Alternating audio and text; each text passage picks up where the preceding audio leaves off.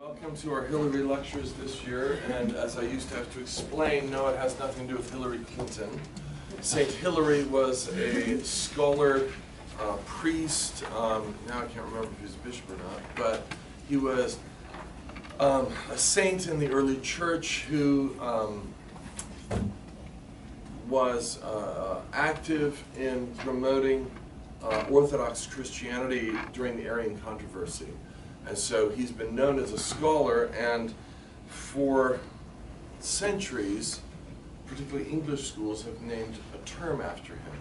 I can't remember which is which, but Cambridge and Oxford have slightly different namings of their terms, and one of them uses Hilary and the other uses Lent, and I said, let's go with Hilary. Lent is, already tough enough. We don't have to remind ourselves every moment. And so the Hilary lectures have been going on almost since the foundation of St. Andrew's Academy. But about every 4 or 5 years, I come back and do this seminar on dating games because we have young people that haven't heard it in our classroom, and we have young people in our community that haven't heard it. Some of you parents I know have already been to this at least once, if not twice, not counting my wife even. So I hope that a refresher course is not out of line. I know that I have to review everything and think through everything again, and as the times change and the culture changes, so too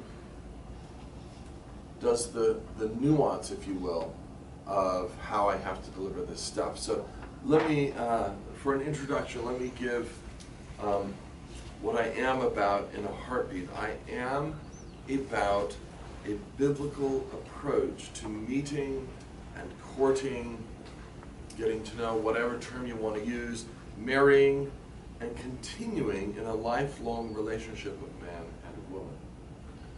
That's what I'm about. Now let me spend some time telling you what I'm not about, because that often takes longer. I'm not about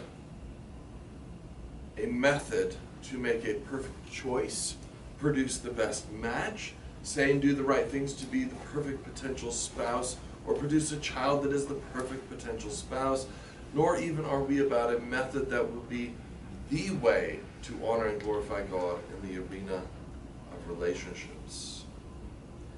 We will talk about some methods. We will outline today a method, not the only one, but a method based on biblical principles. Please remember that methods and practices vary. God's truth is unchanging. Our obedience to His commandments and His word is what may not, indeed cannot vary if we are to honor and glorify Him. So, this method over here, the same is true with like child rearing, right? There's 100 methods out there. There's only one law of God. There's only one word of God. So whatever method we might want to adopt or use has to be in obedience to God's law. So the same is true with courtship and pursuing marriage. The title for this talk has been for some time, I called it something different at first, and then I realized, no, dating games works because that's exactly what seems to be the reality out there. It's just a big game. Yet, relating to the opposite sex for the purpose of finding a mate should be anything but a game. The decision to marry a particular person ranks up there in the top 2 or 3 decisions of one's lifetime. There's got to be a better way than what we currently see in American culture.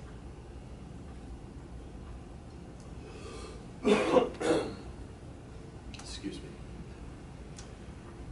When I use the term courtship, I don't mean recreational dating. I also don't mean the late fad of about, 30 years ago up through maybe, it kind of went up, it was thrown overboard 10 to 15 years ago. The courtship model, and you had all this rage, and Joshua Harris, Why I Kissed Dating Goodbye. Some people wanted to kiss Joshua Harris goodbye. And then Joshua Harris left the stage, left his family, left his wife, and left Christianity.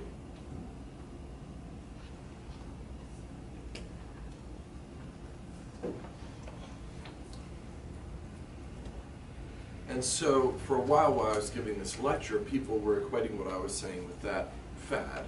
I said, no, no, no. I'm saying something different. And courtship's been, as a word, has been in use a lot longer than that fad had it in use. So please disassociate from that. Courtship is purposeful, and it asks the question, is it in God's will for these two people to marry? So if you're one of those people, you're asking the question, is it in God's will for me to marry this guy or this gal? It can be distinguished from what might be called recreational dating by its obvious goal, marriage. Dating, I think for most people, does have marriage floating around in the ether back in the back, way out here. I mean, you know, after all, how are you going to know what kind of guy you're going to marry? You got to, you know, date a lot. But let's be honest, it's so usually far in the background that no one is thinking about it, especially in the younger generations in American culture. What's the average marriage time for a male in our culture, age? 30? It's got to be almost 30. I can't remember the last time I heard statistics. And for women, it's been climbing too. The last time I remember is 26 or 27, so it's probably even a little bit higher now. When do people start dating generally in our culture? Teens. Early teens sometimes. Sometimes, you know, I know it's not terribly serious when the 11-year-old says, well, my girlfriend and I. However, it is not unknown for sexual promiscuity to happen in 11 to 12s. So that means that, let's just peg it at say 13, 14, that means you've got 10 to 15 years of recreational dating before our culture thinks that you're ready to get married. That's scary. That's not a real positive way to go forward. In my definition of courtship, I also tend to attach biblical principles that are not commonly found in the dating culture in America. So I define courtship also as being a covenantal relationship and a chaste relationship and a relationship that involves the families of those two that are courting. These are really application of biblical principles, and we will get to them in due course. The historic definition of courtship is to pay amorous attention to woo, with a view to marriage. Just simple and straightforward. Marriage is in the foreground in sort of the historical understanding of courtship. So let me give you a few presuppositions for this seminar. I'm not going to try to argue everything. I'm going to argue some things based upon presuppositions. So here they are. I'm assuming a commitment to God and His Word. Without a strong commitment to God, we will not choose to do that which is difficult. And the model I'm laying out before all of you is difficult compared to what the model is out there in the world today. Most men and women will meet and marry through some process. That's a given. Will it be based upon worldly ideas, or will it be based upon upon ideas and principles found in God's Word? For today, we are assuming that the idea of following God's words is an attractive and integral part of your life. And yes, we all fail daily to follow God's word faithfully, but I'm assuming that this idea of following God's word is front and center for all of us today. So let me state the problem. Historical context. We have, this is another thing that drives me a little bit nuts as an educator. There's an assumption that where we are today and the way in which generationally things change and there's turnover and rebellion, I hear this all, well, you know, every teenager's going to rebel. Like, no, that's not a given. Many do, and our culture is producing lots of them. And particularly the millennial generation's rebellion is against kind of the baby boomer generation, and what they're normally rejecting is the foolishness of the baby boom generation. So in some ways, oh, well, maybe it's not such a bad idea. But nonetheless, and then Generation X, we don't know what we're rebelling against, we're just rebelling. So let's not assume that the way things have been for the last 5 generations or 3 generations is how it's always been. Just if you read history at all, it's obvious that it's not always been this way. In fact, education and the training up of a young person was to hand on the values and ethics and mores of a culture to the next generation. And that was obviously also in almost, well, in every culture in the history of the world until maybe the 20th century, that was a religious endeavor. Prior to the 20th century, there was no such thing as a youth culture or a stage of development known as adolescence. It didn't exist. Just do some historical research. It's very clear. And so we had a major change in practices of courtship at the turn of the 20th century. Again, prior to the 20th century, there's no such thing as adolescence. There's no such thing as a youth culture. In fact, it can be argued this is a bit of a rabbit trail, but if you read the materials, you can see that one of the things that blossomed early on with this change and that has driven the change ever since is marketing. Businesses said, oh, hey, we have a new segment to market to. We have the teenagers. And of course, the latest marketing rage has been, what do they call them? The tweens? Is that right? You know, the 11, 12-year-olds.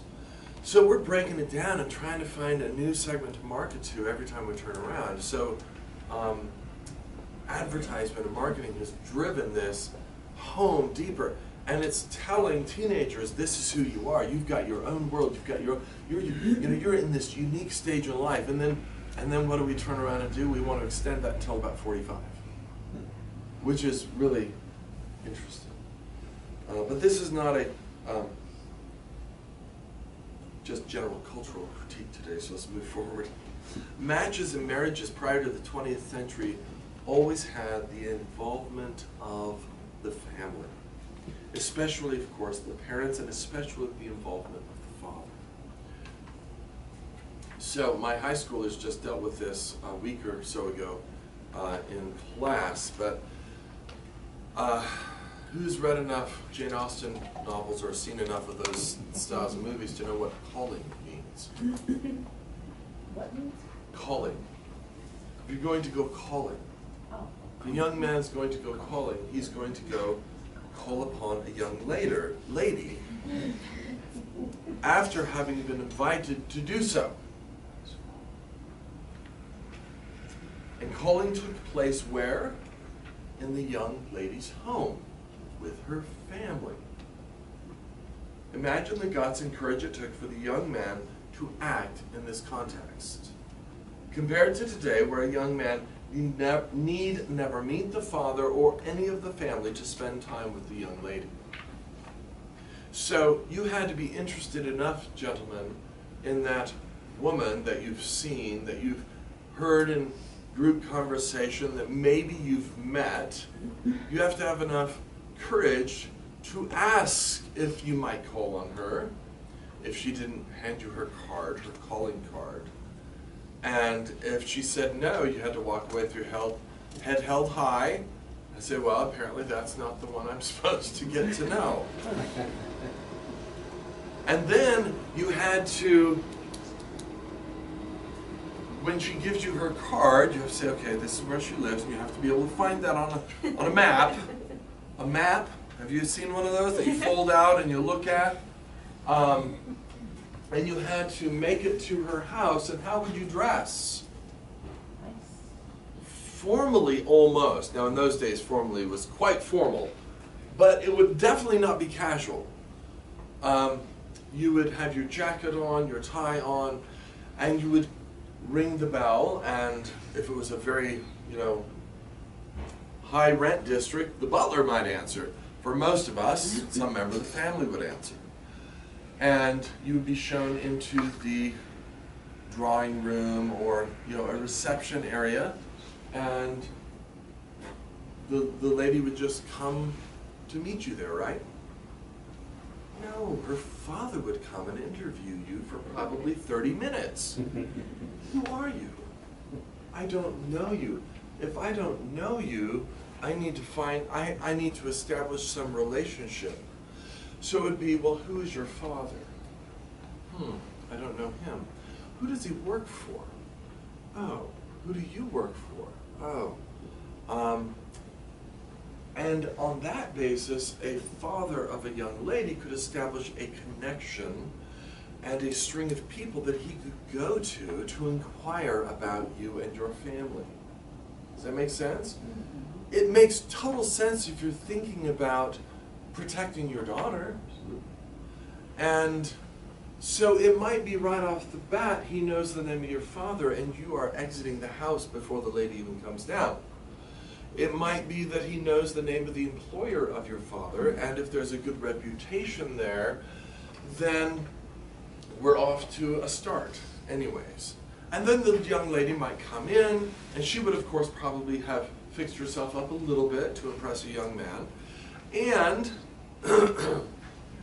she and he would sit down on a couch, not too close, and who else would still be there? And maybe brothers, sisters, mother, and it would be a lovely family time. And it is gone, right? It's completely gone. With the advent of the 20th century, the societal norms and boundaries which functioned to protect young people from hurt, and especially the young woman, not just changed, but were essentially tossed out and replaced with cultural norms that did not have built in that protection. So I can't remember all the details, but there's a number of stuff I've read and lectures I've listened to, but right in the early 20th century, it would occur that a young man may still have to knock on the door to pick up the date, and he probably quite often still had to meet with dad, but then he would walk downtown with his date and go to the soda fountain. And remember, this is what's the name of the artist in the magazine? It's the classic Norman Rockwell picture, right? Little Susie and little Teddy drinking their sodas down at the soda fountain, and we think of that as classic America. The lid was already off and the contents had escaped by that time. There's some interesting texts. One of them that I'll reference, I quote from today, is, I'm not going to remember the title, I'll get to it, but it's something like, from the front parlor to the back seat, cultural practices,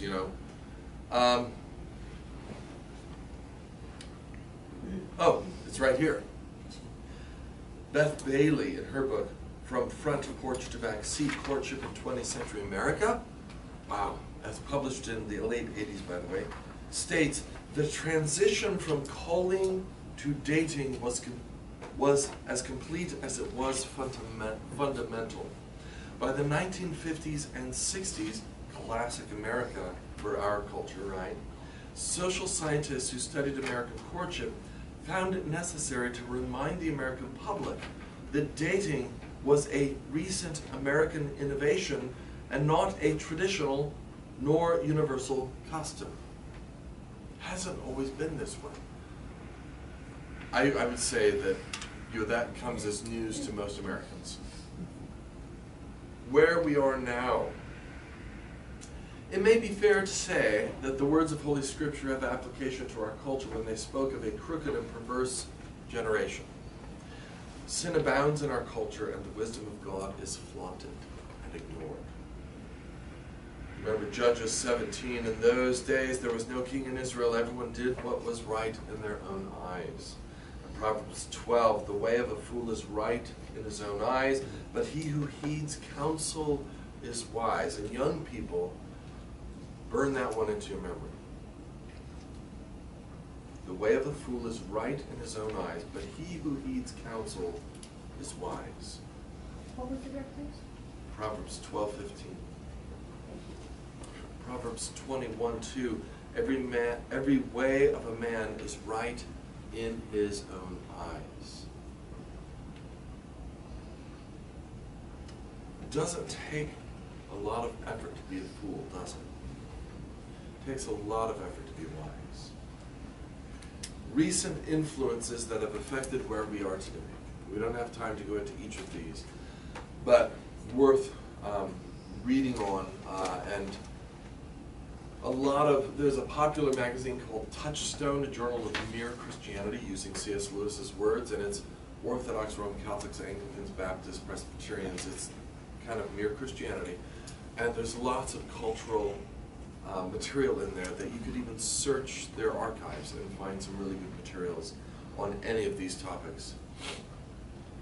So the first one, an influence that is huge in where we are today, effective female contraception. The ideology of feminism and changing educational, occupational status of women has impacted where we are today in a huge, huge way. And I would argue that primarily men were the ones that benefited from it in their eyes.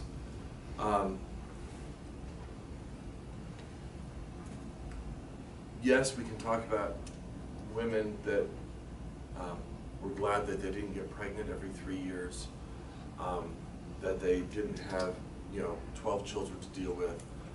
So yeah, women found it positive as well. Men found it positive though because it was responsibility-free sex. If it's sex outside of marriage, then contraception helps. I'm going to turn it down a little. It's warm. Is anyone else too warm? Is it just me? I can just open the door and draft the gym cold area.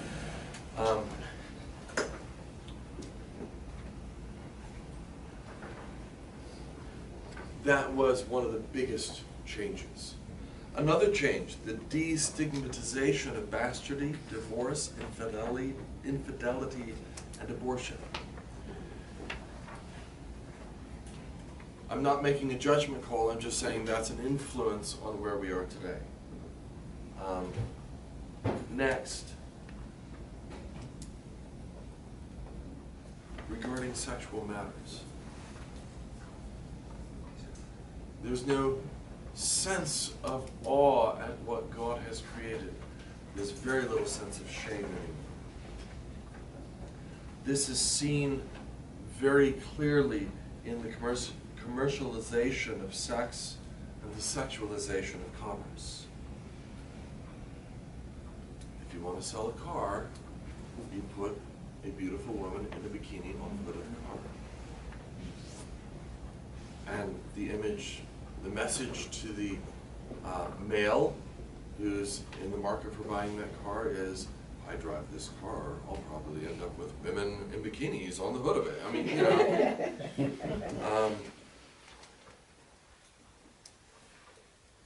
it's also the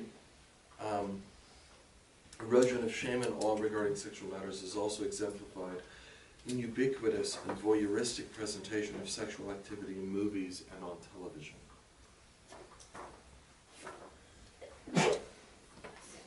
More influence, bless you. Widespread morally neutral sex ed in schools.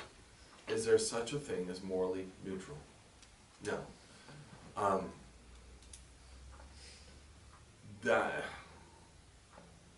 Is there such a thing as religiously neutral education? No. Public schools have been educating religiously since the beginning. What they're teaching is that God is not involved in history or math or science or English or, I mean, there's never a neutral status. 6, the explosive increase in number of young people whose parents have been divorced.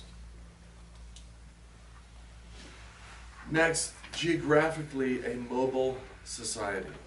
Mobile. So, if you thought the Industrial Revolution was a big change, and it was huge. People moving from a folk culture centered place of community, civic virtue in your village. Chester has some of that because it's a small town. But how often do you see people move in and move out of this small town? All the time. Wendell Berry has been shouting for decades, hey, you need to plant yourself. You need to dig down roots. You need to establish a local presence in a small community. Who's read Wendell Berry's fiction? Not many. I recommend it.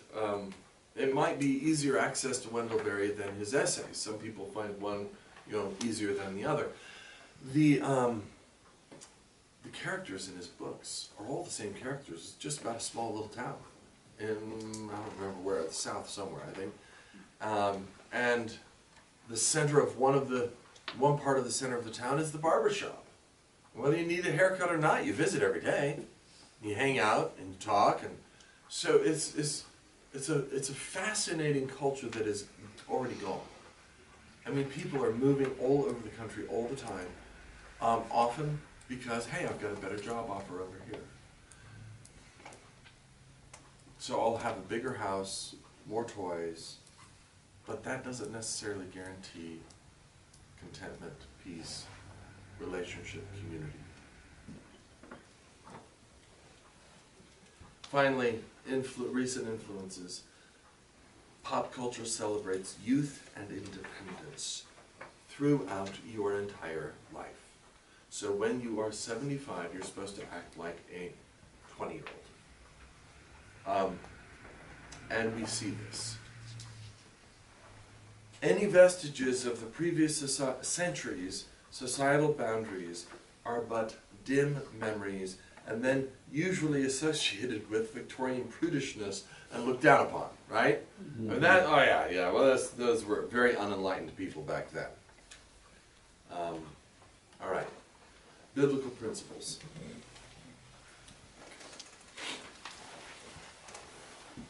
And we're going to start with the covenant.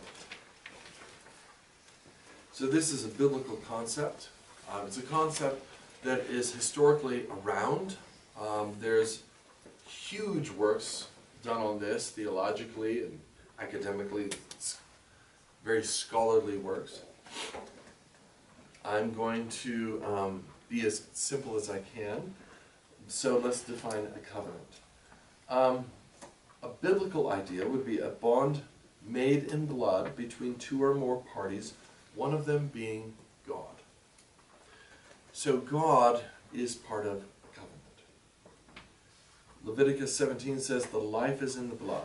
Well, the life of the flesh is in the blood, and I have given it to you upon the altar to make atonement for your souls, for it is the blood that makes atonement for the soul. Blood is a witness in Scripture. So the blood on the altar witnesses to God. Yes, I know, He knows everything. Witnesses to God that a sacrifice has been made on, say, my behalf if I was the Israeli worshiper. We have many instances of the concept of covenant without God involved in history. Quite often, pagan gods were involved. If you go back to the Near Middle East and you look at all these suzerain treaties, so you can have a bond between two humans or two governments. In other words, blood brothers, right? So before the days of AIDS, guys, you would have known that Boaz and I, we're going to cut our wrists so a little blood comes out, and then we're going to shake, but we're going to shake like this, and the blood intermingles. There's Now you're blood brothers, right? And so that was the concept of covenant applied between friends. These, after AIDS, that just stopped being popular. But imagine Huck Finn and Tom Sawyer. They were blood brothers. You'll also see, and they shake hands, right? Again, the mingling of kind of our inner self. If you've got, particularly my high school class is dealing with King Arthur right now, and King Arthur, in some of the stories, defeats Hengist and Horsa, and they come to a peace agreement, terms of surrender, right? So there's the obligation. You've lost, now you're going to sue for peace, and here's the terms. You have to obey the terms. You have the same thing between governments, you know, so we can imagine some of these ideas that are out there all the time. Bishop Sutton, my bishop, wrote a book 30 years ago probably on covenant, and he used a very helpful acronym that has stuck with me ever since. I think it can stick with you. What's the Greek word for God, Abigail? Theos? Theos. In English transliteration, Theos. And theos is his shorthand for what a covenant includes. So number one is transcendence. There's always a transcendent party in a biblical covenant. Even in a near Middle East covenant, you often had one of the pagan gods, or in the Near East, who were considered gods? The rulers of countries. Rome picked that up, and that's why Christians were asked to burn incense to Caesar, because you're worshiping Caesar, because he's a god. Rome didn't begin with that, but they picked him when he conquered the East. Then it said, oh, I like that idea. I can be a god. Let's do that.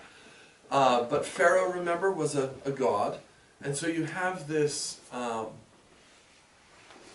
practice in the Near East. And so quite often, the victorious Middle Eastern army and leader would claim himself as the transcendent party. So you always had transcendence. Then you have hierarchy. Who's in charge and who answers to that person directly, and how does that, how does the government work, say, or how do we have to answer? Then you have ethics, and these are the ethical obligations that the covenanting parties are involved with. The hierarchical top dog, if you will, let's say King Arthur, he has obligations in a covenant. It's not just the obligation of those to him, for he is responsible, say in a feudal society, the king is responsible for his feudal lords, and they're responsible to their king. Does that make sense? So it's a both-way street, and the ethical obligations often have to do with both. For sure, the person who is surrendering and suing for terms of peace has terms and ethical obligations to undertake and to complete and not to mess up on. O is for oath. So this is a sworn allegiance. This is a sworn contract. And today, we do that in a real estate contract with our signature, right? So you're obligating yourself, your finances. If I'm signing for the school, I obligate the institution of St. Andrew's Academy to something.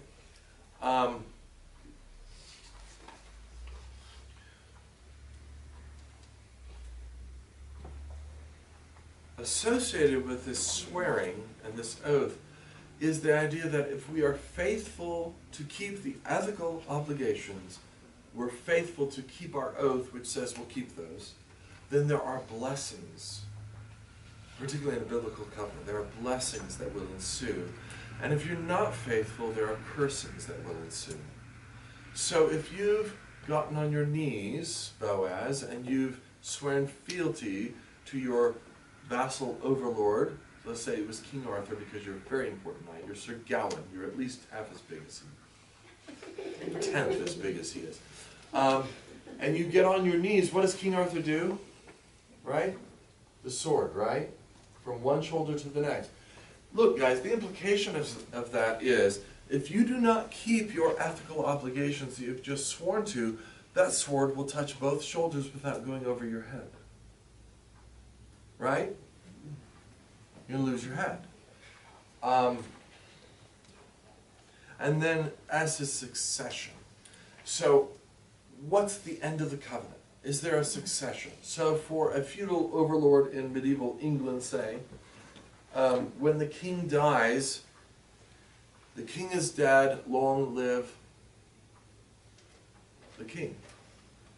I remember as a little child going, okay, I'm confused. I thought the king was dead. Now we're long lived. Oh, the king's son is now the king. So it's an immediate assumption, and the phrase is, the king has died, long live the king, the new heir. Now he wasn't crowned yet, but there was an assumption right there, right? And so every feudal vassal was expected to come to the court for the crowning, and then after the crowning, to swear fealty to the new king, just like he had to his father. Tons of ways to talk about all of this. So that's theos. So let's look at the covenant between God and man. Genesis 17:7. God's speaking to Abraham, and he says, I will establish my covenant between me and you and your descendants after you in their generation, for an everlasting covenant to be God to you and your descendants after you. So the succession there is continual. It's eternal, for an everlasting covenant. Now, does this apply to us? We're not Jews. We're not, well, some of us might be, but generally there's a Gentile group here. Galatians chapter 3, verses 7, 9, and 29. Therefore, know that only those who are of faith are sons of Abraham. So then those who are of faith are blessed with believing Abraham. And if you are Christ, then you are Abraham's seed and heirs according to the promise. So that continuity that God promised to Abraham is applied by St. Paul in Galatians to Christians, to New Testament Christians. We are covenantally responsible to God, and he has placed himself under obligation to be covenantally responsible for us. Let's take the idea of marriage, the covenant of marriage. There's a biblical view and picture of marriage. Sons leave, daughters are given. We'll pick this theme up again when we deal with the authority of parents. Picture the wedding. Use theos to picture the wedding. God is transcendent and even part of the wedding. A church wedding, right? A Christian wedding in a church. Hierarchy. Groom takes, or I don't have time to go into this, but redeems the bride from the father. I think I just spoke with my middle schoolers about husband redeemers in the case of what was the story? Oh, Rapunzel. That's right, Rapunzel. I don't have time, but it's a wonderful theme to do some reading on. The husband redeemer. So the groom takes or redeems the bride from the father gives the bride away. And we see that right in the action of the wedding. By the way, in traditional wedding ceremony, what's the answer to who giveth this woman to be married to this man? There is no vocal answer. That's, you know, when modernists first read the prayer book and the old language, they go, oh, well, where's the answer? The answer is in the action. The father takes his daughter's hand, gives it to whom? The priest's hand, who represents whom? And the priest puts that hand into the groom's hand. So it's a full action, including all the parties, right? But it's a physical action.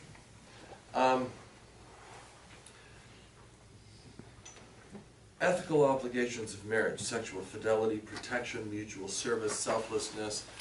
And the list even goes on a little bit beyond that. And those are what it means to be a wife and what it means to be a husband. And then we have oath, right? Promises are made, vows are exchanged, hands are shaken. Did you know that? Emma, come illustrate with me. It's not as embarrassing for my daughters. I'll get anyone to illustrate, but sometimes I'm like, oh. This is what I see a lot in weddings. Oh, let's take vows together. But if you read the rubrics, the directions of the prayer book, the man shall take her right hand. Now, it's fine to do this, but it's this, right? And then after the vow that he takes, the hands are dropped, and then she shall reach out and take his hand. The directions are right there. So that she's saying, no, I'm going to sit down. You're done. That's going to be at your wedding, too. So there is really that sense, all the sense that we have a deal on a handshake is there in there. Now, the funny thing is that when Henry V's dialogue comes out from Shakespeare's play, he says, Kate, I am far too rough, and born as a soldier, I do not know how to woo a woman. Let's just shake hands on it and say, yes, let's get married. And of course, she's horrified. Oh my Lord, at least try. It's a great scene. If you haven't seen that movie by Kenneth Branagh, that's a fantastic adaptation of Shakespeare's play. And that part is particularly funny. In fact, at one point then he kisses her, and she says, no, it is not the custom for women to kiss before they're married, and we'll talk about that later. And he says, customs bow to kings, Kate. We are the makers of manners. And so then they exchange just a pretty chaste little kiss in the movie version, and it should be in the play. And just as, this little moment, in comes her dad, the king, and all his counselors. He says, oh yes, your dad's coming.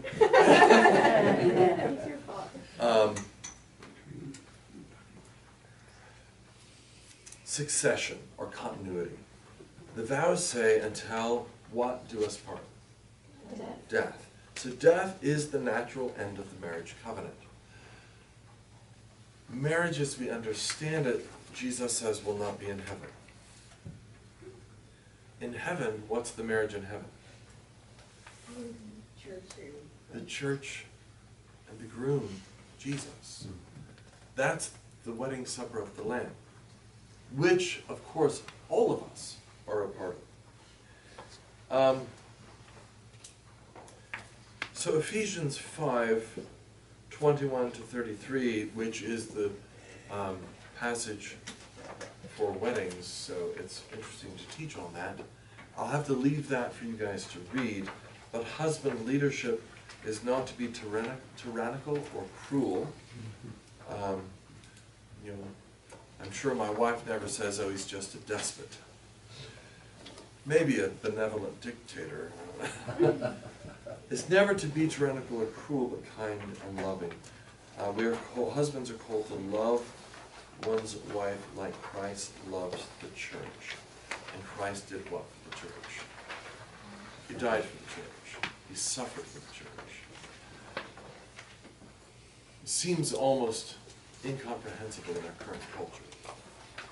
But that's the teaching of Scripture, and we need to get a handle on it as much as we can in order to live it out. The wife is to follow the husband as the church follows Christ. And yes, we have that nasty little word obey in the traditional marriage service, and I think if we can get our minds out of the nastiness of the 20th century, then I think we can begin to understand what these implications are.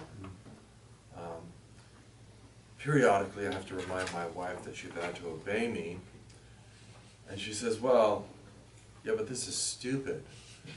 I'm like, I don't remember that little fine print unless he's stupid. So this is a game we play, but it's if a husband and wife are working together, it's working.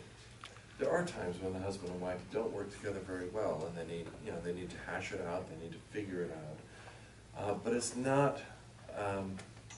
The biblical marriage is not a king and his chambermaid, or a king and his housemaid or his slave. And this is what we kind of have this picture from the late 20th century, that that's what Christian marriage is all about. And there's reasons for that, and most of the reasons are the church and the example that the church has given over the years. I would like to suggest that the picture that the scriptures give us is the picture of the king and his queen. Because in the wedding, the bride and the groom are crowned, literally, crowns placed on their heads, because we now have a new household. We now have a new covenantal relationship with a king and a queen to have a sphere of authority, to rule their subjects called the children, and we're going to get to some of that in terms of marriage. So I'm not going to read the long passage that I normally do, but let's move to the covenant of the family. Remember, says J.C. Ryle in his book, The Duties of Parents, and this is late 19th century. Remember, children are born with a deceitful bias toward evil. Well, he just popped all the balloons of the next 150 years. And therefore, if you let them choose for themselves, they are certain to choose wrong. The mother cannot tell what her tender infant may grow up to be, tall or short, weak or strong, wise or foolish. He may or may not be any of these. It is all uncertain, certain. But one thing the mother can say with certainty: he will have a corrupt and sinful heart. It is natural for us to do wrong. Our hearts are like the earth on which we tread. Let it alone, and it is sure to bear weeds. I think we all know this for our own hearts. If our hearts are gardens, then we are called to tend them, right? And we're in the early season of Lent. This is a particular time to weed the garden. There's a particular time the church is set up to focus on, oh, I've got some bad farming practices. I need to change the way I approach my garden. Parents are responsible, remember, covenantally, for their children, and children are responsible to their parents. Parents have authority. It's not their own authority. It is God's authority. Parents wield the authority that God has given them. Parents are demanded by God to raise their children to godliness. Abdicating that responsibility is not an option. Parents are held responsible. Please don't misunderstand me. Many parents do abdicate, but in God's law, that's not the idea. And, you know, I look at my own children, I say, well, okay, they're not horrible, but they're not great. I mean, they're beautiful, they're wonderful. No, you just think about all the mistakes you've made. And you realize, man, I'm responsible before God for these. I once had a conversation with a very young Aiden. He was like 5 or 6. And I said, well, God has told me that I need to discipline you. Do you want me to disobey God? Just like you disobeyed me just 10 minutes ago. Oh man, he had to wrestle with that one. It's like, well, does God give chances? You know.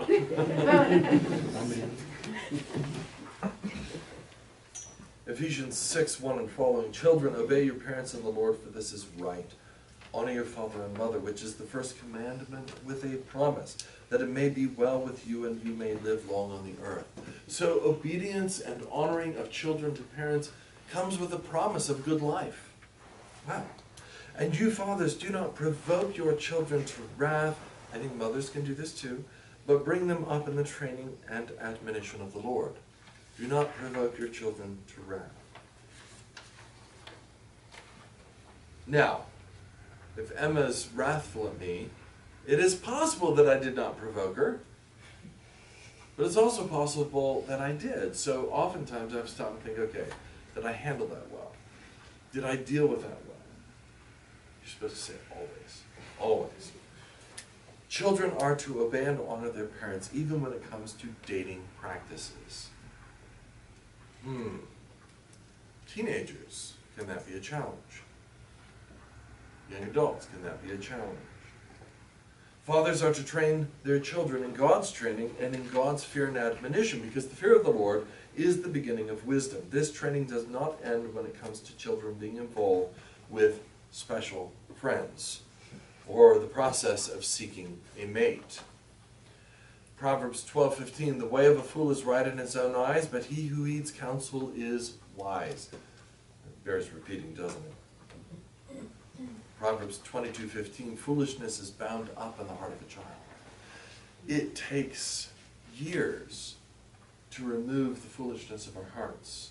And some of us who are quite a bit older than you young adults are still finding foolishness in our hearts, and we're having to purge it, get rid of it. Try to seek to be wise. Children, even adult children, need the wisdom of their parents. The covenant of the family is for the benefit of the family, particularly for the protection of the children.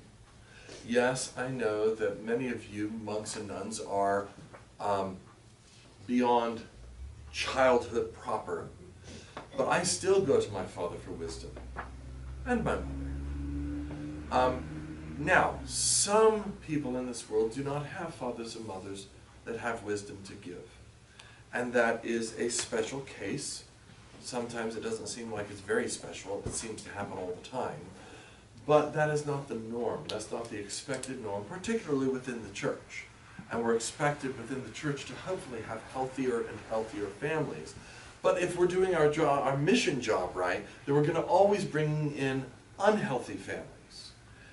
So, we need the wisdom of the parents, or, well, we'll get to other options to replace parents if we don't have parents that can function in their manner. Let's take a brief break. We've got more coffee, and I think we have a little snack. So, dismissed for break.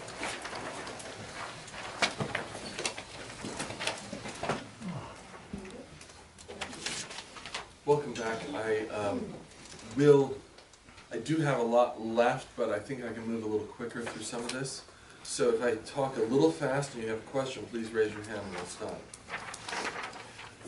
The definition of love is what we're on, if that's in your notes.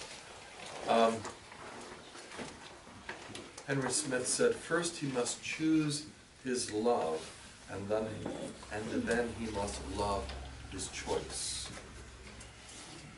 The Puritans were very often, I don't quote them very often, but they were very often would say about finding a mate, it's not so much about, I'm going to summarize, it's not so much about falling in love with the right woman, it's about finding the right woman that you can love for the rest of your life. So, love is not like, you may or may not like your spouse. I have a feeling that most women, after the honeymoon, however long that, some people that only is one day, and I don't mean the trip, they roll over in bed and they just say to God, oh my Lord, what have I done? Who's this guy? Love is not just affection. It's not just enjoying sensations. A boy might say he loves pizza today.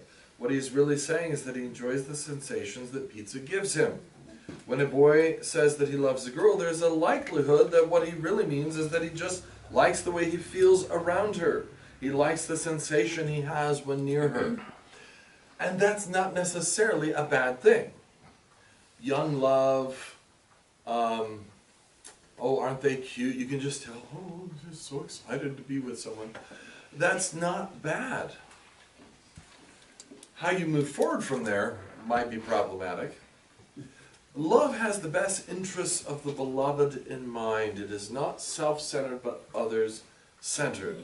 This, of course, is agape love, and C.S. Lewis's Four Loves is actually a very good text to read in light of this conversation.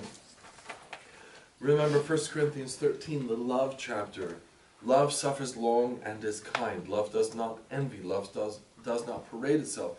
It is not puffed up, does not behave rudely, does not seek its own, is not provoked, thinks no evil, does not rejoice in iniquity, but rejoices in the truth, bears all things, believes all things, hopes all things, endures all things. Love never fails. Greater love has no one than this, than to lay down one's life for his friends. This is the ultimate other-centeredness. And our groom, Jesus, has that kind of love. That love is agape love. The other loves that we see in the Greek language are good loves in their proper places. Phileos is what? Brotherly love. Brotherly love. The city of Philadelphia, where there's no crime ever, because it's the city of brotherly love. We got a little confused, I'm afraid, but it was a good hope. So agape is the self-sacrificial love that is the foundation for marriage. Marriage, in Theology of the Body, John Paul says that really, if I could summarize in one sense, marriage is the giving of oneself to the other. And particularly he talks about that in sexual union, but it's that in everything. It's the self-giving of oneself.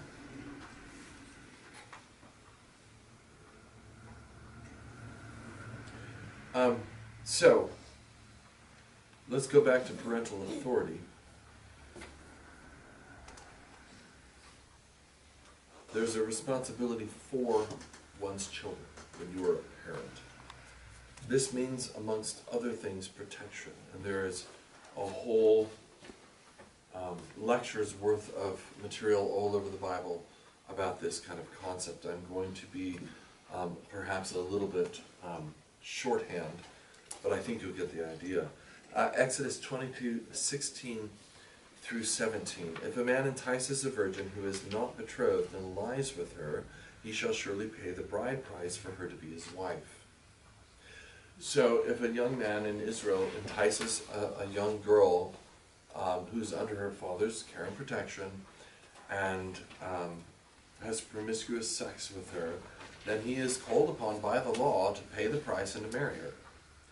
Note, if her father utterly refuses to give her to him because he's an idiot and the father has some brains, he shall pay money according to the bride price of virgins. So he'll still pay, but he doesn't get a wife. So who is responsible for the daughter in this situation? The father is. Who is responsible for his actions? The man who seduced her is. He is required to pay the bride price and to marry her if the father so chooses, if he desires it. Sons leave, daughters are given. Genesis 2:24, sons leave. Therefore a man shall leave his father and mother and be joined to his wife, and they shall become one flesh. Psalm 78:63, the fire consumed their young men, and their maidens were not given in marriage. So the norm is for maidens to be given in marriage by their fathers. Judges 12:9, he had 30 sons, and he gave away 30 daughters in marriage, and brought in 30 daughters from elsewhere for his sons, who were given by their fathers. There's this biblical idea that sons leave and then cleave to their wives, but the wives have to be given by their fathers. So it's not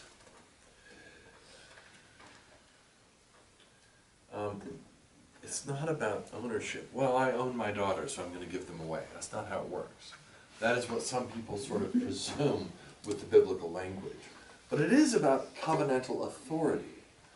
And we still see that in the wedding. And, you know, many people say, who gives this woman to be married to this man? Many contemporaries will say, that's awful. That's patriarchic, you know, blankety blank, blank, blank. But there is covenantal understanding here. And there is primarily protection for the young lady. And that's what we have none of today. None of. And I, as a priest, deal with a number of these young ladies that are broken and beat and bruised, not physically, but emotionally and spiritually, because there is no protection. And I'm overwhelmed by the number of dads who do almost nothing to protect their daughters. I don't think most of them do it willingly or even consciously. The culture around us just doesn't teach them to do it. And worse, the church and its culture doesn't teach men to do it. So we need, there's a sense in which, okay, so let me throw this the other way. So we have this courtship fad, you know, this Joshua Harris thing, and I mean, all sorts of people, and I mean, it was everywhere. I bumped into it all the time. Particularly, I have to say, particularly in the Reformed churches, you know, that I had contact with. We had the rings. What was the ring fad? What was that called? Purity rings, right? Which stats say that, hey, it really helped. It pushed off the average age of the loss of virginity to someone who wasn't your spouse to like a year and a half later than the average. And so in some sense, there's nothing wrong with that idea and that concept, but when we make everything a fad, it's just, it's kind of becomes a joke. So the courtship thing, I've read a lot of people who are just really ticked off because they bought into the game and now they're 35 with no spouse and something went wrong. And I've read some people that reject all of that, or reject Joshua Harris. Well, he does too, and they said, you know, we really should be dating. And I just thought, wow, we've rejected something that was erroneously headed in this direction, and so we've turned this way, and we've missed the reasons why this fad started. We've missed the problems and the difficulties and the temptations and all these other things, and I'm just saying, well, you know, that's not really much better than that. And finding, you know, the pendulum swing is just ubiquitous in these sorts of situations. So, so I've known people that have taught, people that have practiced, young and old, that, well, a woman's job is to be a wife and a mother. And really that's your only job, so I'm not sending my girls to college, but I'll help get my boys to college. So with that family, I politely said, wow, let's think about this for a minute. You tend to be real hands-on and, like, you know, working with your hands, your boys are, and chances are, you know, most of them will get jobs in vocational stuff, and they probably don't need a college degree to do that. But you've decided that your daughters will be the mothers of their children and homeschool their children, so who needs the education now? That conversation went elsewhere quickly.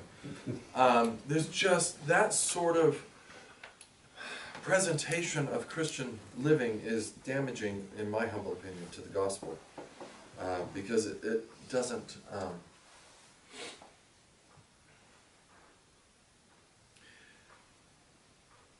it automatically just places people where they need to be without any grounding concept of individual people.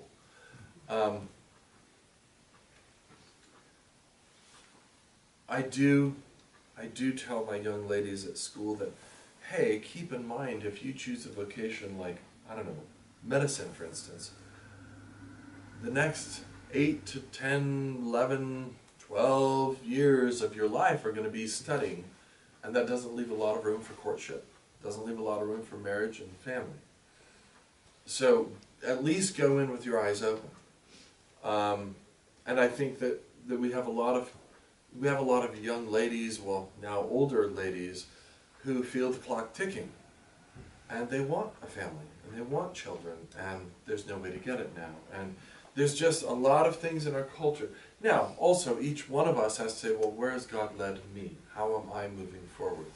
So God may indeed call a young lady to the mission field where she doesn't have a husband. That's particularly hard. May call a young lady to a convent where her husband is the church, it's Christ. And so there's room for a lot of breadth. And when I saw that covenantal courtship thing, well, my daughters, oh, well, it's so great, you're going to be living at home until you get married. And if you never get married, you're going to be an old spinster at home and take care of me in my old age.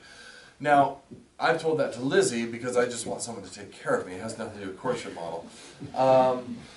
And because I'm getting so old that, by the time she moves out, I'll probably be broken. So you can't move in. But literally, young ladies living at home in their 20s and then into their 30s, and a lot of young ladies will marry anyone to escape that, depending also on the relationships within the families. And I've seen this in multiple different contexts and multiple different examples, and I don't think it's healthy. But when Emma goes off to wherever for college next year, does my responsibility to be her dad and protect her end? No, not at all. So, one of the things that I pursue strongly with my seniors is you need to find a church near the college you're interested in. And if there isn't one that you can be involved with, then you need to question very much, particularly young ladies. Yes, I knew he was a sexist. I think there are differences.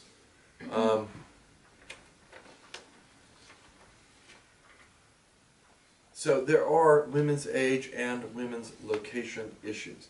We need to appreciate the father-daughter relationship we see in scriptures. Even if a young woman is off at college, this does not mean that she is not under her father's authority, protection, care, wisdom. Practically, can she ignore all of that? Of course. And probably, arguably, most young women do exactly that when they go to college. Of course, most of their dads don't really have any of this in mind. The disasters we see in the culture all around us, even in the life of the church, show us that the young lady ignores dad's authority, protection, wisdom, and care at her own peril. And so we see lots of young ladies at college who are disastrous in their lives lived. Hurt, broken, damaged by the sin that they've become entangled in. But doesn't this authority of dad and, parental care and responsibility and protection of dad seem a little bit impractical at some point? And yes, it does. So if you've built a good relationship with your daughter, you will be having conversations with your daughter all the time. And so I fully expect to be hearing from my daughter at least once a day. Once in the morning, once in the evening even, right after morning and evening prayer on her part. But there is a need for a parental type. There is need for the church to step up and offer parental care. So as a boarding school, the teachers and the staff are in loco parentis, in place of the parents. We don't replace the parents, but we stand in place wielding their authority. And my students know that if you have disobeyed the teacher or the headmaster or done something wrong at school, you have dishonored your parents. Because dishonoring the people they put in charge of you is dishonoring them. And so it is very important to have this in a young woman's life and a young man's life as well. So you might have relatives in a given city that a daughter goes to college at. But you should always have a church.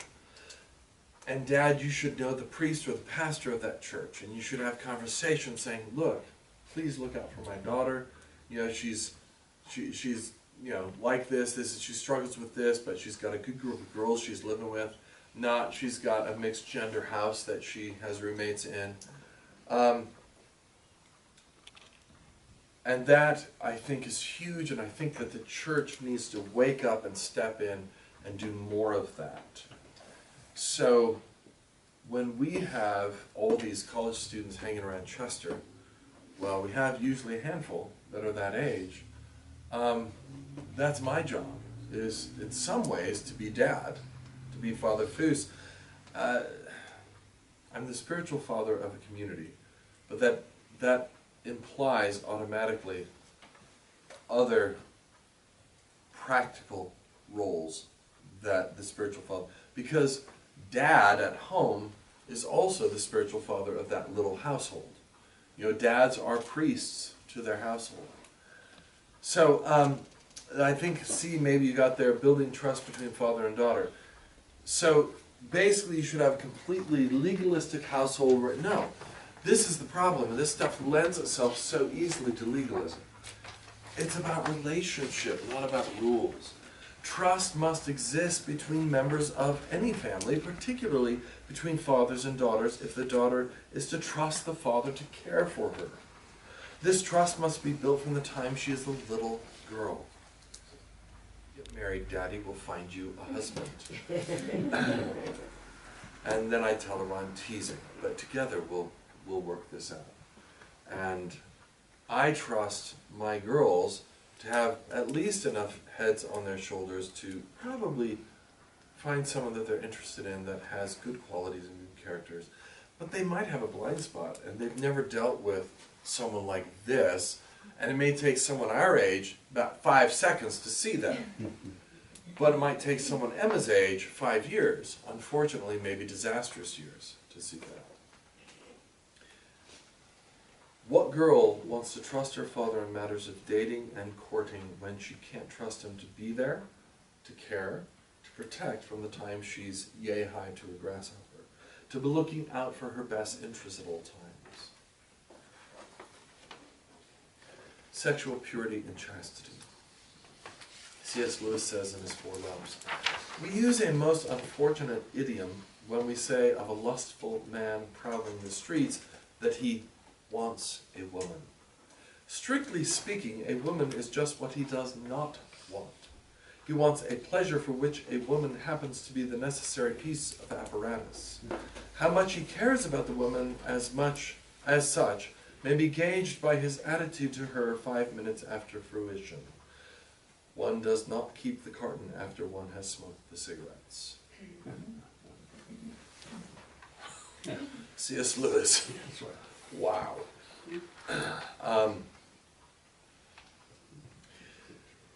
The objectification of women in our culture is, I don't know how it could be more. I showed my students 5 years ago, maybe 4 years ago, a video that is well worth watching. A young lady, very classy young lady, I don't know, late 20s, early 30s, did some research. I don't know if, I don't remember, this might have been a master's thesis or, you know, who knows, but some academic project. And she did, first of all, she talked about the history of the bikini, and how scandalous it was when it first came out. Of course, I think the French gave it to us, right? Not surprising. And she talks about how things have changed and how people started to accept, and it continues to get skimpier and skimpier. And then she talked about the research done. They wired up men's brains to analyze what parts of the brain light up when you do. And so they would wire up men, young men, like college-age men. It was done on campus, I'm pretty sure. And then they would see which part of the man's brain lights up when a picture of a woman in a bikini is put in front of him. And consistently, the same part of the brain lit up for every guy. It's the same part of the brain that lights up when a young man sees a power tool.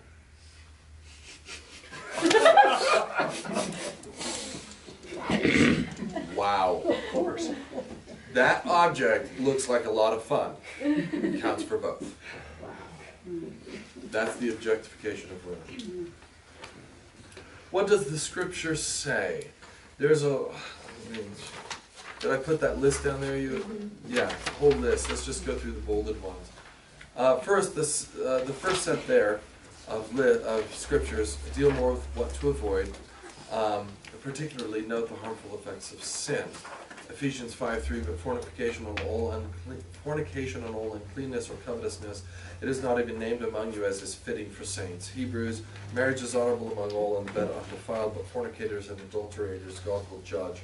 Proverbs 6, whoever commits adultery with a woman lacks understanding. He who does so destroys his own soul. 1 Corinthians 6, flee sexual immorality. Every sin that a man does is outside the body, but he who commits sexual immorality sins against his own body. These are powerful stuff. Do you not know that your body is the temple of the Holy Spirit who is in you, whom you have from God, and you are not your own? For you were bought at a price, therefore glorify God in your body and in your spirit, which are God's. The second set are references that push us to understand the basis of sexual sin. They go right to the heart of the matter. 2 Timothy 2:22. Flee also youthful lust, but pursue righteousness, faith, love, peace with those who call on the Lord out of a pure heart. These are heart issues, not just physical issues. Mark, so he said to them, are you thus without understanding also? Do you not perceive that whatever enters a man from outside cannot defile him, because it does not enter his heart but his stomach, and it is eliminated, thus purifying all foods?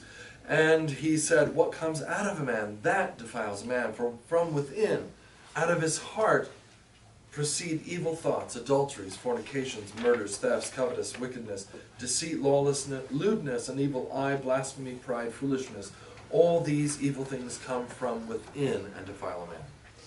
It's the heart. The heart, says the Proverbs, is the wellspring of life. All the issues of life come from our heart. You have heard that it was said in Matthew, to those of old, you shall not commit adultery. But I say to you that whoever looks at a woman with lust, to lust for her, has already committed adultery with her in his heart. So what does this look like? Our society tends to say that sexual purity means everything is fair game except actual sexual intercourse. That has been, Bill Clinton helped to popularize the Baptist view.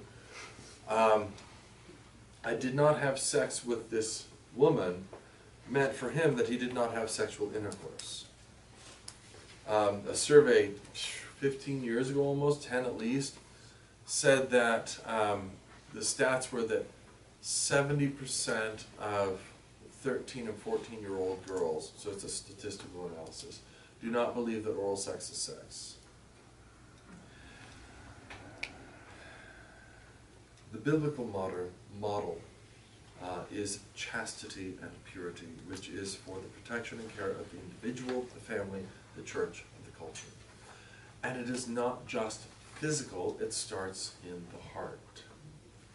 So, now, is it better, so the young man is lusting, so he's already committed the sin, he might as well go have promiscuous sex.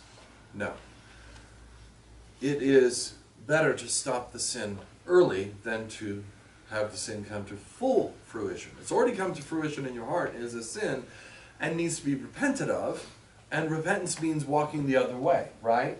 It means leave that behind and go the other way. So,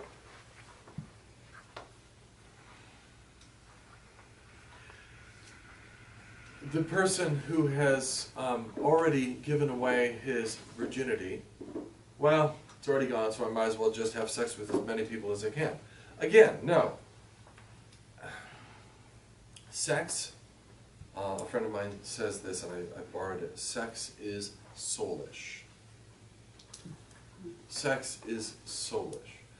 The people that I have counseled with, tried to help, worked with, that have had, I had one 17-year-old girl who could not remember how many people she'd had sex with. The brokenness was unbelievable. Unfathomable. Fathomable. It was just more than she could handle. All of it. Always. Just. So, it breaks us. This type of activity. So police officers, when they actually have to pull their gun and shoot someone or kill someone, they go through quite an emotional trauma. And soldiers, very often the same thing.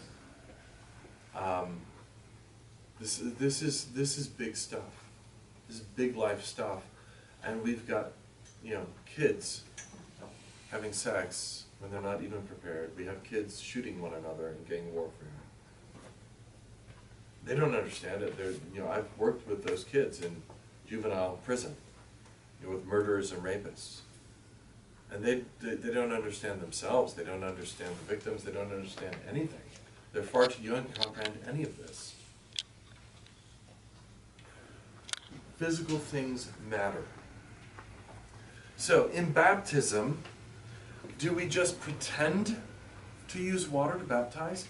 Yes, I know some churches do, but the great majority do not. When we baptize, we use water. And depending on the tradition, it's water poured, or it's water that you're in, or you're dunked under and held under like my dad did for like minutes. Actually almost lost me. We're in a river and the current almost took me away.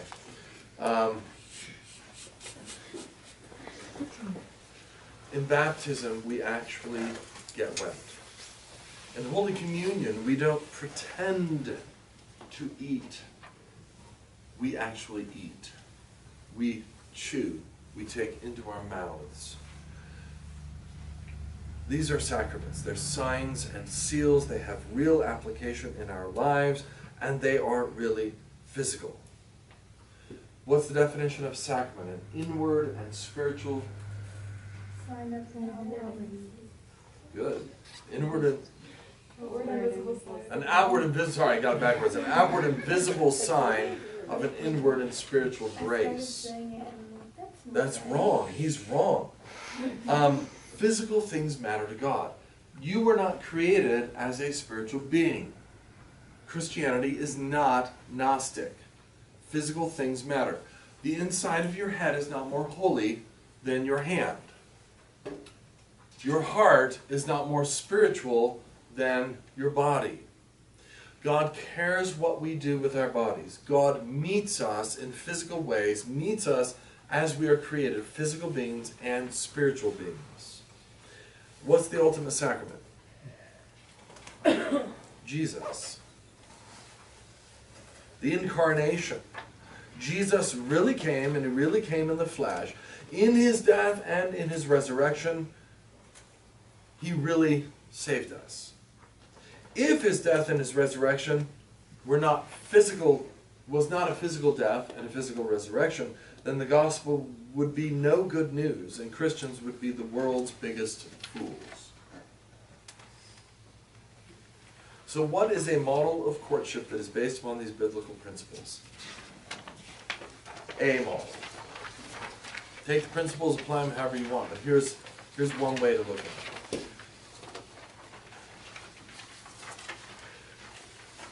Another quote, courtship, a wisely instituted practice, was meant to substitute for any lack of personal wisdom. I know, this is my favorite thing, I know, I'm a youth pastor. I'm going to be really hip. I'm going to be really cool. Let's bring 100 young people into a gymnasium and lock them in all night long.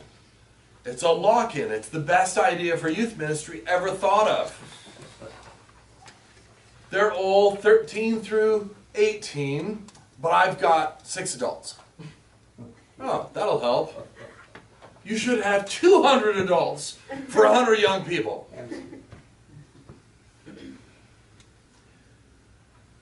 Courtship is to substitute for any lack of personal wisdom on the part of those courting. Basic principles of courtship. Enter into covenant courtship only when ready to get married. So I say to all of you young people, you're not ready to get married unless you can tell me how you're going to pay for a family, a house, all the utilities, etc., etc. And young men, you're not ready to get married until you have a job that has a future. You don't have to be a brain surgeon. You don't have to be a rocket scientist, although that's always nice. But can you provide for a wife and children? That's a serious question that you have to seriously answer. Dads who are smart tell their girls, let's put it this way. I often say to my students, a boy is not a man because he can impregnate a woman. Just because you have working apparatus doesn't make you a man. Manhood involves responsibility, discipline, a work ethic, honesty, integrity, kindness, gentleness. Even if you happen to be a very large man and you're like a bull in a china shop half the time, you have to work at gentleness. So, when you are married, when you are ready, then you can pursue a serious relationship. So what does that mean for young people? Well, I can't go on any dates. Why would you go on a date with someone of the opposite sex? How about you go hang out with your friends? How about if there's a new friend who's really handsome, Elizabeth, that you invite him to participate in your group of friends, in your friend group? So, first of all, emotional chastity is huge. Continual entrance into dating relationships that our culture does when one is not ready to be married is practice for divorce. Leave the relationship when the relationship is not convenient any longer. And that's what so many of our young people do. They just say, oh wow, you're really cool, Boaz. Wow, did you see Boaz? Oh, he's so handsome. And Boaz says, 15, of course I'm handsome. I'm not old like Brian Foos. And then she gets to know Boaz and realizes that Boaz is more concerned with the buying and selling of you name it and economic success than he is in her eyelashes batting back and forth, because that got old. And so, well, this is really not going to work out, Boaz. I'm sorry, you were so cute. You still are kind of cute, but you know, you're just not giving me the emotional oomph that I want.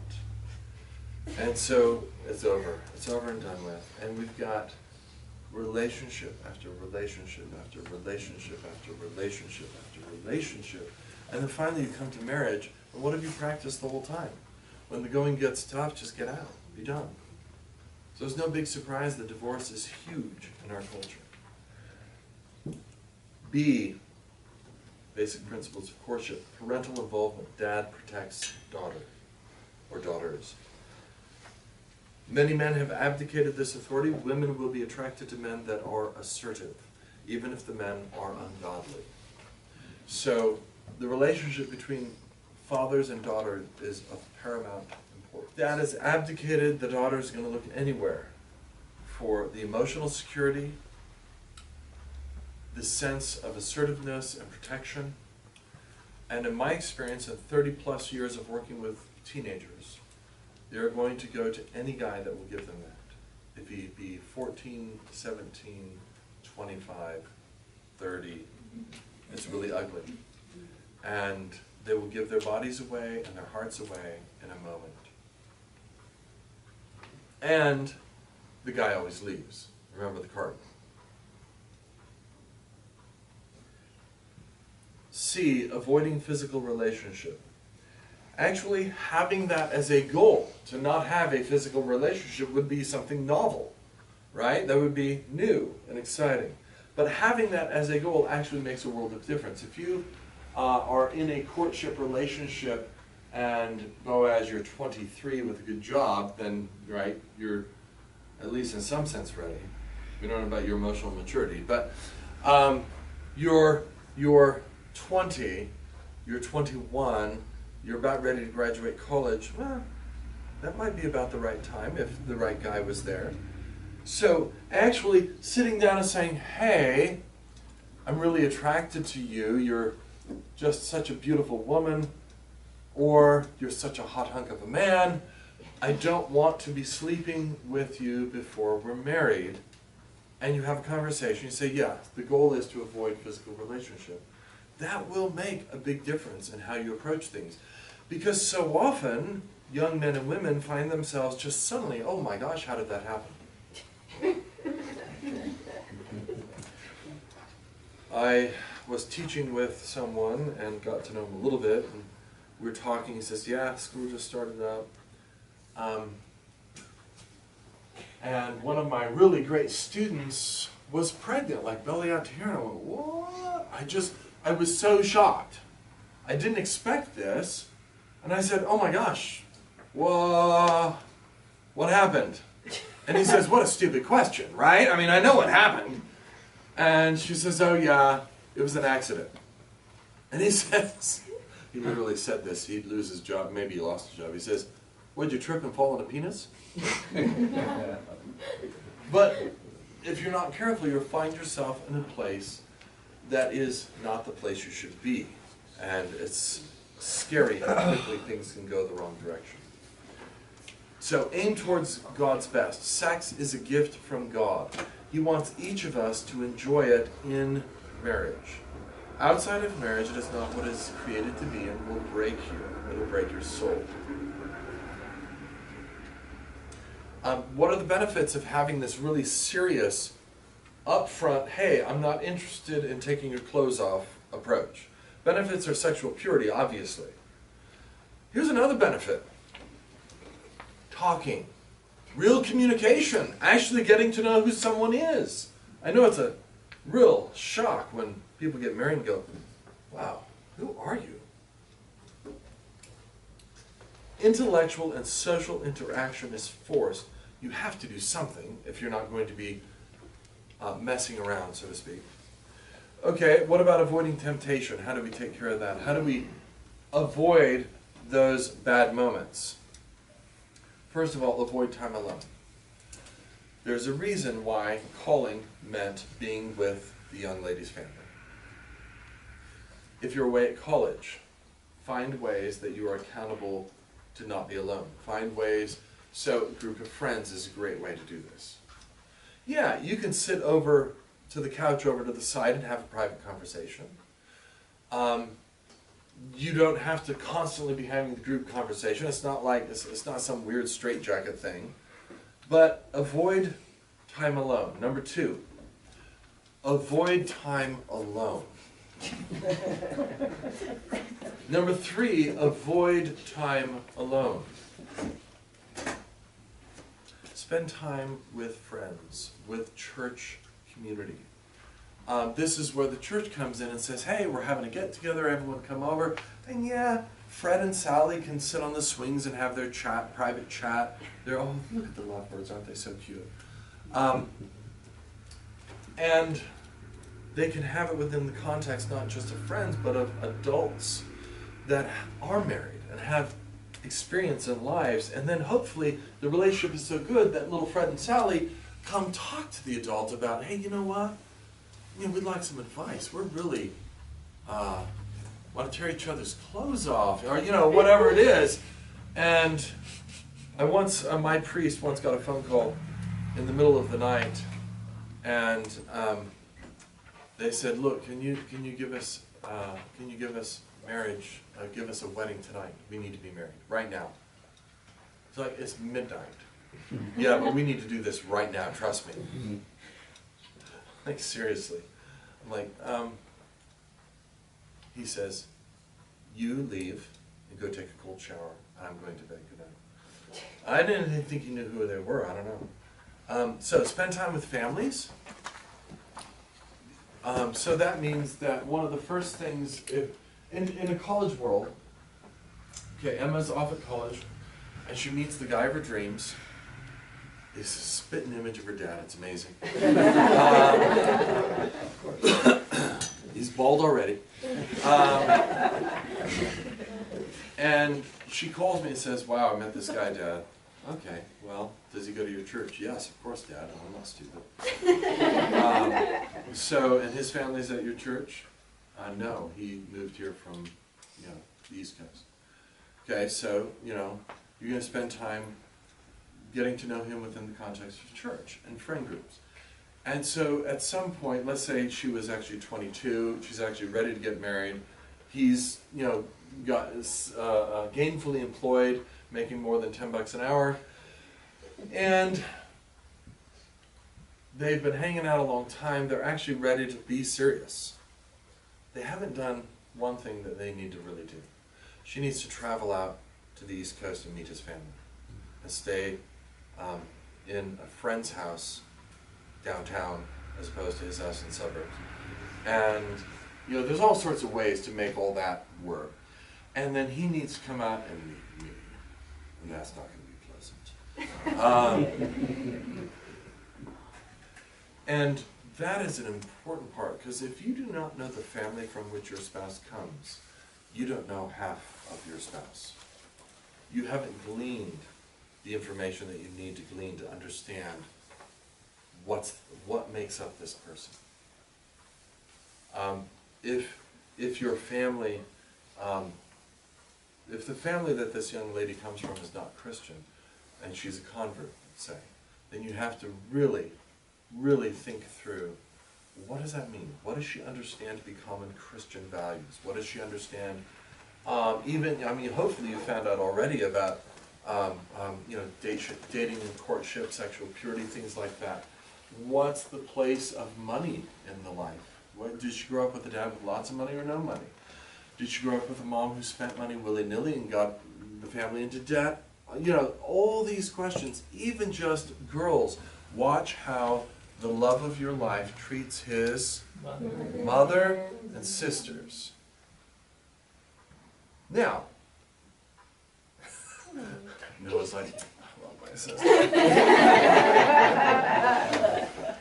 Watch how your potential spouse, because that's what courtship is, or serious dating, or whatever you want to call it, you've got to realize that you've moved into the place of serious movement towards marriage.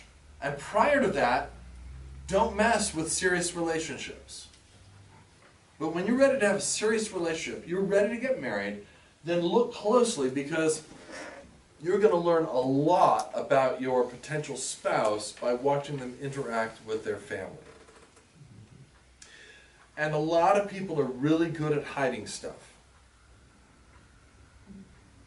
And if you have never had a spat with your potential spouse at all, I'm really concerned. Two people with brains are going to disagree periodically.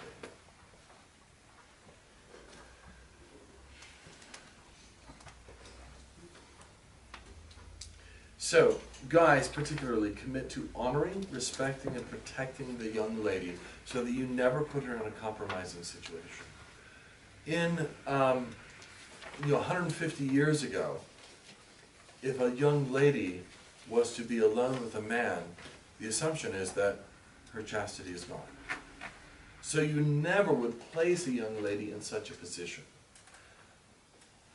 Maybe we don't have the same culture, but people are going to think it. Whether they admit it to you or not, they're going to think it.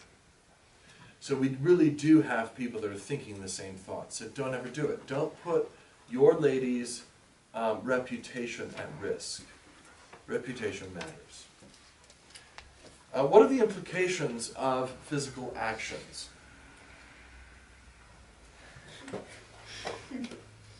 What is the implication of this? Friends. No? It's What? I'm sorry. That you're dating. Dating? Not necessarily, I don't think. Just could be friends. It's polite. It's genteel, if you will. But once we go to here, and I did it in public, oh my gosh. There's implication here. And it's more than this, isn't it? And what about this? Oh my gosh. Interdigitation, right there. So the implication of an older man with a woman her age holding hands is a father and daughter. If it's not, most of us are shocked, right? And I know someone who married someone 50 years his junior. And there was just shock all around. Whether or not it's a good marriage or not, it was just shocking. So there are certain things that give certain reads in our culture. I would argue that this kind of hand-holding is a pretty intimate hand-holding. It's not just friendship, right? I've got friends, like, we grew up here pretty friendly. There was no internet, there was no movies, there was no radio, there's no television. Okay, once in a while television, depending on where you live. But hugs were common. Even hand-holding between guys and girls for a little space. Hey, come on, let's go. Taking a girl's arm, that was all pretty normal for friendship. But if you were like locked hand to hand, no, that indicated something else. So, please keep in mind that hand-holding means something in this culture. And it's definitely, guys, going to mean something to the girl. So, if you are somewhat casually getting to know someone, then probably hand-holding is inappropriate, because it seems to indicate something more. But if you're in a serious courtship relationship, it would seem like hand-holding might be appropriate. You know, oh, I'm holding her hand, oh my gosh.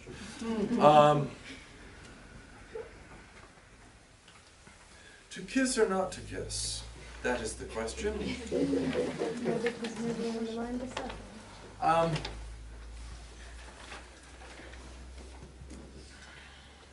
I am very old-fashioned about this. Most people disagree with me in some sort of way, but they can't. No one's been able to argue me out of the position. So here's the deal. Kissing implies a very close relationship, and it implies a close relationship in a family, right? Families often kiss. Like my daughters give me kisses all the time. So that implies the relationship that we have. Giving a woman that is not your wife a kiss, giving a guy that's not your husband a kiss, implies a lot. What does it imply? It implies some sort of serious relationship. It implies a closeness and an intimacy. By the way, there's kind of a rule that whatever you're willing to do in public, you're probably going to do more in private. And reputation, keep that in mind. So, I would argue that a kiss is reserved for marriage. I mean, serious kissing. A peck on the cheek is something else. Maybe even a peck on the lips might be something else. But serious kissing, I have yet to find the man that tells me that serious kissing with a beautiful young lady that is not his wife does not ready him for sexual intercourse. It's foreplay. And it's meant for that. And that means it's meant for the wedding bed, the marriage bed. Now, not many have taken me up on it, but my challenge is, why don't you reserve the kiss for when, that old-fashioned idea of you may now what? Kiss the bride, as in before you weren't supposed to. It's just this quaint idea that we have. So I encourage, kissing on the cheek, that's fine. That could imply a very close, I mean, I even have friends that I kiss on the cheek, right? So that implies a very close relationship. If you go to Europe, your cheeks are going to be kissed off. I mean, that's all they do over there. It's just on both sides, boom, boom. But the kind of passionate kiss that we're so used to in the movies, that really probably should be reserved for the wedding night. So, food for thought. I mean, like I said, most people don't like this part of the lecture. I've never had some guy tell me, oh yeah, I can do that, and I'll be not at all interested in sex. See the person being courted in the context of family, friends, church, etc. See them working, playing, worshiping, learning. Again, how does the young man treat his mother and siblings? What is the relationship of the young lady to her father? So college students, as you go off to college and you perhaps meet your bride or your groom-to-be, you have to find ways to make this happen, because no one's going to do it for you in this culture. I mean, maybe you get a group of friends that are willing to commit to that. Would be great. Commit to helping. And a group of older adult friends that would commit to helping. And that's the whole idea of the college group in my mind is just that.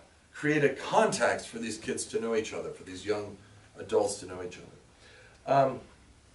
Attraction. Is it wrong to find a woman very attractive? Is it wrong to find a man so incredibly beautiful? We have arguments in my literature classes whether a man can be beautiful or not. But the answer is always Achilles. He was just beautiful. He was a god.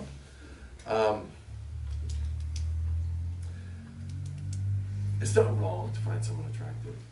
It's not, I mean, attractive people are always attractive. Is it wrong to go down the route of lust? Of course. But just like, hey, attractive person, great. Do we wait until we hit it off with someone? Oh, we need chemistry. We're on the wild search for chemistry, and I can't get married until I'm chemically balanced, until I find chemistry with someone.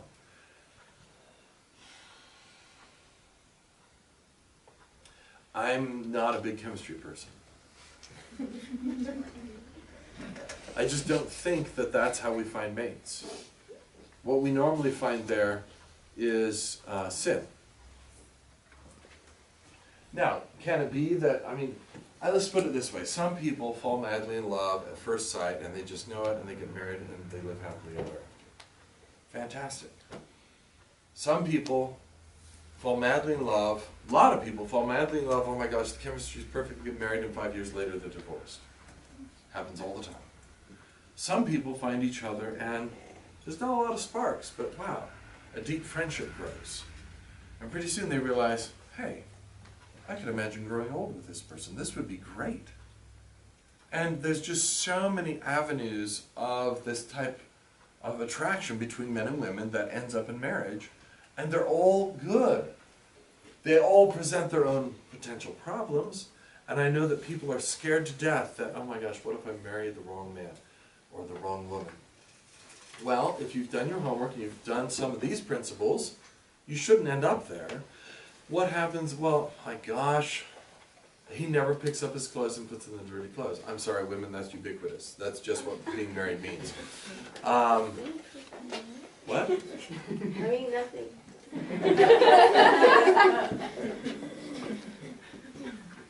So what's the masculine response to these ideas in our culture? What would most men in our culture say to everything I've just presented? You're such a killjoy. Yeah. Would they like the responsibility that I'm asking of them by this? Oh, no. They'd love it. What? That's big, sarcastic statement. No. It ruins the whole world of men that we've created today, where we've got We have apps on our phones. They can swipe right, swipe left, and you've got your hookup for the night. And guys like this. Responsibility-free sex is like the guy's dream. What's the feminine response to these ideas in our culture? Probably a little more positive. Generally a little more positive. Now, they might still think I'm a freak, and, you know, I'm wearing a dress, so. They may be a little more cynical, like, yeah, right, Father. They're definitely With that. cynical. But I've sat with, I'll give you a couple of situations. I've sat with couples talking about marriage, and with one I said, all right, so you're living together, so I need you to commit to not sleeping with each other until the wedding night. It's only 3 months away. It's possible, really, it's possible. And the guy goes, that's funny, it's funny. And she goes, okay. Completely different response right out of the bat, because she wants the things that we've been talking about, because it protects her, you know, it gives her value. And he, in general, the big he, just wants what the world has given him in our sexualized and oversexed culture. So it was hilarious. She's like, okay, and he goes, what? Are you serious? What? And then after the wedding, a Christian man came up to me and said, Father, thank you, that was beautiful, really enjoyed it. I'm so glad you asked them to stop sleeping together before the wedding. I said, wow, he told you that. He said, yeah, he's pretty open. He didn't like it, but, you know. And then another one, a couple that had been living together forever, had children, and I said, well, here's what marriage is. You know, and finally, we're just going through some information, and he says, well, that's pretty much what we have anyways. I'm committed to her. She knows that. And I looked at her and I said, is this what you have anyways? Is the commitment there? She says, not at all. It's completely different. So you'd like him to actually take vows in a public ceremony. She says, yes, absolutely. So just remember that females and males view all this stuff very, very differently, and particularly within the context of our culture, which is, you know, a mess. Okay, there's a number of what-ifs. What if there's no father? What if there's no Christian family? What if there's no family at all? And you could come up with 100 questions. Again, I'm not giving you some lockstep courtship that you have to do it this way.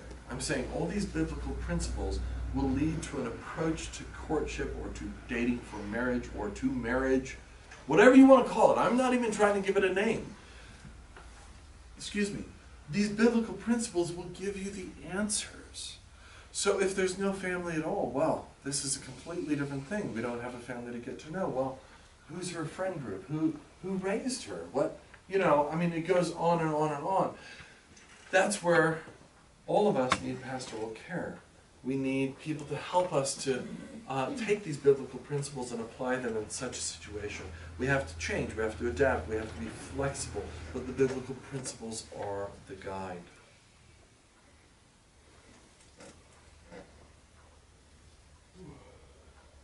Courtship that is biblical leads to a biblical marriage. C.S. Lewis again. People get from books the idea that if you have married the right person, you may expect to go on being in love forever. As a result, when they find they are not, they think this proves that they have made a mistake and are entitled to a change, not realizing that when they have changed, the glamour will presently go out of the new love just as it went out of the old one. Let the thrill go, let it die away, go on through that period of death into the quieter interest and happiness that follow, and you will find that you are living in a world of new thrills all the time. But if you decide to make thrills your regular diet and try to prolong them artificially, they will get weaker and weaker and fewer, and you will be a bored, disillusioned old man for the rest of your life. It is much better fun to learn to swim than to go on endlessly and hopelessly trying to get back the feeling you had when you first went paddling as a small boy. The life of Christian marriage is an exciting life. My wife is constantly finding out that I am new and different. There's all sorts of things, unexpected things, that are bad about me that she didn't know. And we've, you know, but seriously, those of you that have been married a long time, you've got just something to stand on to experience new things. Now you probably know the response of your spouse and what that's going to look like.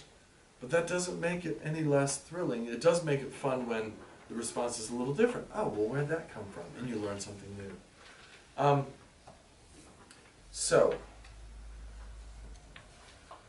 if you're a young lady in this culture, everyone expects you not to be a mom and a wife. That's never the first thing on anyone's lips. What are you going to do with your vocational call? So some of you may, well, most of you actually do have from God a vocational calling to motherhood and to wifelyhood. That's not a bad thing. That's a good thing. Many of you, well, all of you will also have other callings. Some of them will earn money, some won't. My wife should have been earning money for 22 years, but I just never paid her anything because she's just such a great lady. Actually, to be honest, why that happens, it makes more sense taxation-wise for the paycheck to go to me. Honestly, that's the only reason. And that way I get to hide away part of it and buy cigars and beer. But young ladies, God's going to call you to marriage and motherhood. Most of you. God may call some of you to a convent. He may call you to living a single life for His glory. St. Paul says it. It's not, it's not somewhere out in left field. This is straight biblical stuff. But historically, culturally, the great majority of you young ladies will become wives and mothers. The great majority of you young men, hopefully, you'll grow up into real men, no offense, and become husbands and fathers. If a woman is off on a career, so Emma graduates college and there's no real men there, it's just a bunch of boys. And so she said, well, I'm not dealing with these guys. And so she goes off, she becomes dressmaker, what do you call it? The seamstress, and she's making costumes for movies, right? Dream job, she's making costumes for movies, and then a guy comes into her life. And it's the choice becomes, at some point, do I continue to do this, or do I get married? My point is that make your plans, follow through with the plans, and when the guy comes, don't be afraid to give up your plans. I know a young lady, maybe not so young, who has lived multiple vocational, one, maybe two basic vocational lives, single, and a gentleman wants to marry her, but he was concerned that, well, I don't want to derail her from where she's going. She's got a career path and things are going. I said, oh, I think you should derail her. And I talked with the lady, and I said, well, there's a concern that you are on a path and you've got goals, and to derail would be rude and inconsiderate. She said, please, derail immediately. Do not waste any time. So being a man and messing up a woman's plans, I would say, don't be afraid of doing that, and if she says no, then you know she's not for you. Right? Now, does that mean that you can't have careers that match? No, not at all. My wife and I have been teaching together for a long time. And when she had lots of little children at home, she wasn't in school every day, all day. She was there every day in the morning, and she would actually teach, I think, a kindergarten math class. And then twice a week we'd have a babysitter, and she'd come and teach logic. So that was a career path for Mrs. Foos that was very doable as a mom, as a wife, and being involved in this school. And at the time, with all the three little munchkins running around, she wasn't in the school very often. But it doesn't mean she disappeared altogether. So it's just kind of, it's it's whatever God has given us all to work with. And sometimes women have to give up what they're doing if they want to get married. But the choice is theirs, right? I mean, so I wouldn't be afraid of that. Questions? No questions. Nothing. You've got it down. Did I miss anything that we should have addressed? I know I have, because things popped into my head and then fell off the other side. So let's pray. The Lord be with you. Almighty God, we pray your blessing upon our church in America, that you would bring young people to you first, and then to each other in a God-glorifying and winsome and appropriate way to find spouses, to get married, to build families, to raise up the next generation to glorify you. And we ask your blessing upon each of these young people here, that they would be blessed in their search for a mate, and that you would not let cynicism overwhelm our culture, at least not overwhelm the church. We ask these things in thy Son's name. Amen. Thanks for coming, guys. Questions? If you have questions, let me know.